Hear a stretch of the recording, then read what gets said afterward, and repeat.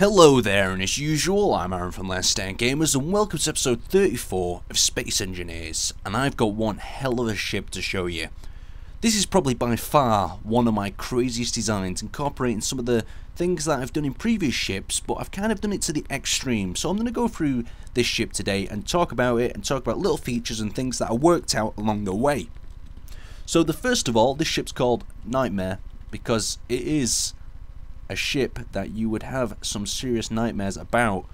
It is a pirate ship, but it is a pirate ship that can hold its own in a fight. We've got 3 guns up here, and then we've got the 4th gun that I wouldn't even call a gun because it's going to devastate whatever it hits so badly that it's just more like a doom ray. So up front we've got the 3-barrel one, nice clearance, 360 view, same on all these, but we've only got 2 barrels in each one of these guys. And these black areas are basically areas where I've double, almost triple reinforced the armor, so this thing won't be going down without a serious fight, or a super spam of small rockets from small ships, you could say. Anyway, let's move down, and I'm going to show you what's actually below. So, I don't know if you've seen too many of them World War II sort of German blimps they have, but they tend to have like a dockyard underneath the ship. And that's what I thought I would do. Instead of having an enclosed hangar, obviously the ships are vulnerable to attack, you could say, but I've decided that it's probably better to have them underneath here in this sort of neat orientation, because you can just basically launch them really fast, and you can also use the inertia, because as the ship's travelling forward you can hit reverse in your little fighter, and you scoop out, go out the back here, and you could deploy fighters so much faster than using any conventional door. I'm not going to show you inside of this video because it's still under construction. Even though I'm going to release it on the Steam's workshop, there's a few things that I still need to fix and get running, especially the interior needs a lot of looking at. So as we come out of here, this is where the fighters will be launching from. We see this massive, and what I think is pretty intimidating sort of skull that we've got at the back here, and it also works as an extra layer of armor. On both sides here we have the corridor that leads to the rear of the ship that you may think is some sort of command center. But is it? That's the question. The thing is though, when I release these things as well on the Steam's workshop, it's like releasing a weapon of mass destruction and wondering what could possibly happen, what possibly could go wrong. So there we've got the 6-barrel ultimate cannon of death, and this seriously needs a name. And I've been trying to think of a name for the last hour and a half, but I've just not got one. So if you've got a name for this sort of cannon, that's maybe like the Annihilator. No, not the Annihilator. That sounds pretty wrong. But at the side here, we've got some extra parts here. You're probably wondering why I've got these on. Basically, these work just as well as one thick block when I've tested them out. And they are so much easier to actually use because they're so much lighter, so they make your designs a lot lighter and you can move a lot quicker. So going down here, we have inside the back of the turret basically a storage location for ammunition.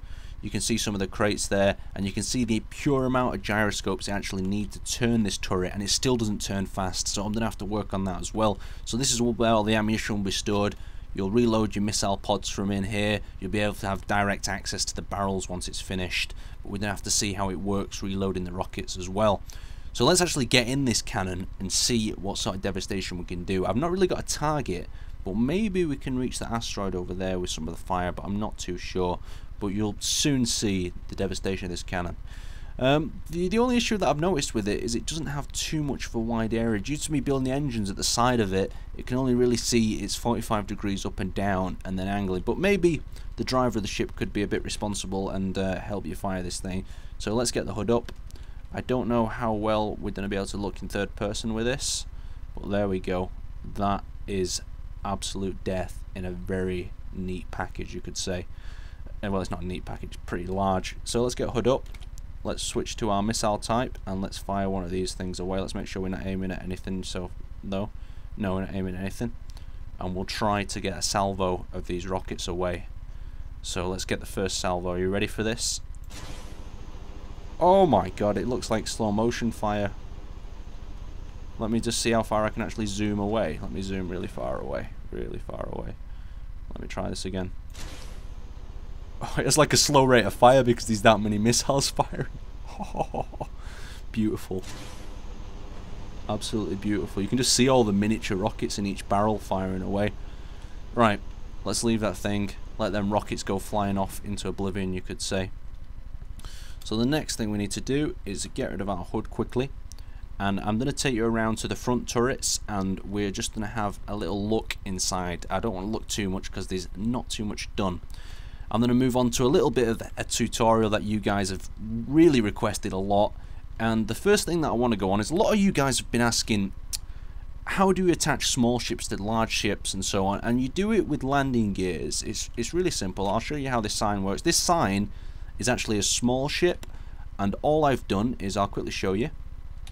Basically, the text letters have been written out with the little blocks, and then on the back we've got it like a magnet, like a big fridge magnet that you'll stick on the side of your fridge.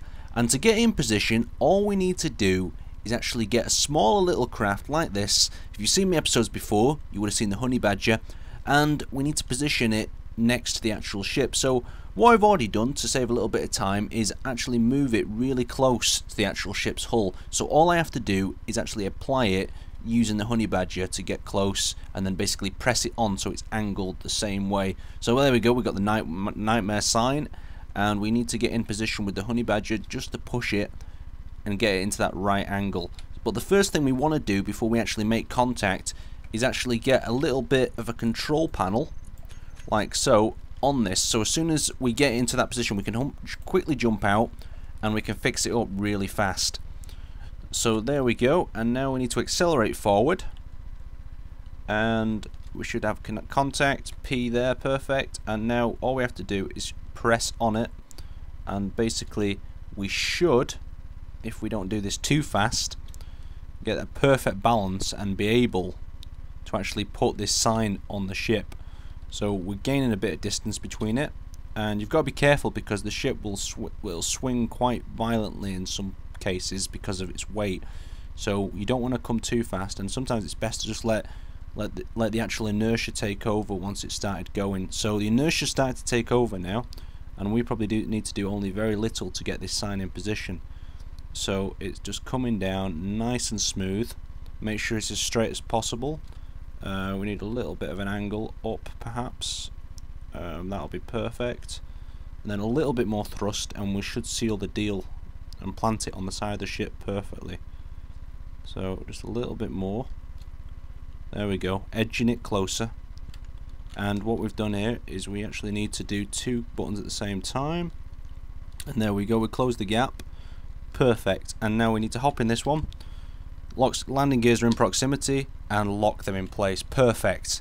So we now can get rid of this, and we can start adding the fanciness to this sign, and we can get rid of this thing as well connected to it.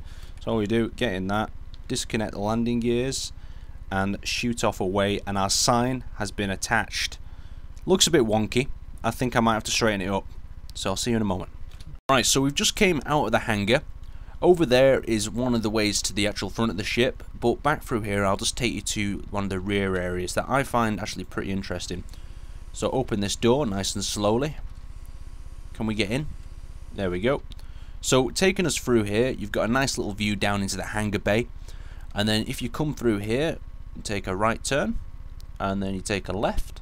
We have another scary hallway up to the rear of the ship where the observation area is and the access to the extra large turret. I'd like to thank you for watching, and don't forget to check out the prototype that I've put up on the Steam Workshop, and you can find it in the description below. So I'll see you next time.